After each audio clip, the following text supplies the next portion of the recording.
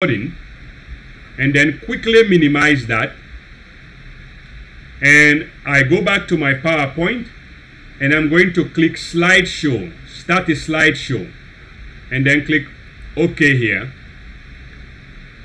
And now you can see this is my PowerPoint slideshow. I have just started my slideshow now.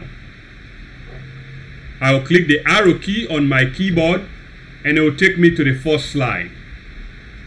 And then I'll start explaining this solution on this first slide. My screen is being captured, remember that.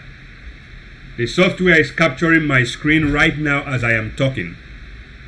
It's capturing my voice and it's capturing what is on my screen. So I explain this first one, and then I move to the second one. I spend another 1 or 2 minutes, I explain this, and then I move to the next question. Spend another 1, 2, or 3 minutes, and I move to the next one. Spend another few minutes, explain this, and I move to the next one. Read the question, and then explain the solution, and I move to the next one. So all this movement I'm doing with my keyboard. I'm using the arrow key on my keyboard to move. You can use the arrow pointing down, or you can use the arrow pointing to your right. If you want to go behind, you use the arrow pointing to your left. But you always want to go forward, so you use the arrow going right, or you use the arrow going down. So I'm going to continue, and I explain this. And then I press again, and I explain this. So you will go through each slide and explain each slide one by one like this.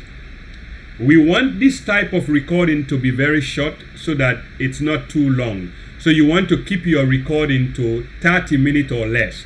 So you will take, for example, 10 questions, you answer all of them, and then you stop the video. So let's assume I have answered 10 questions right now, and I'm going to stop my video now, because this is probably already 20 minutes or 30 minutes if I was explaining it.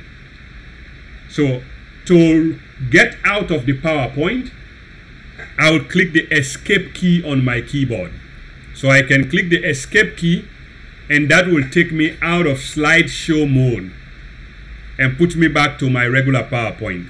And then I will click on the same software that is recording my screen. I open the software, and then I'll click stop recording.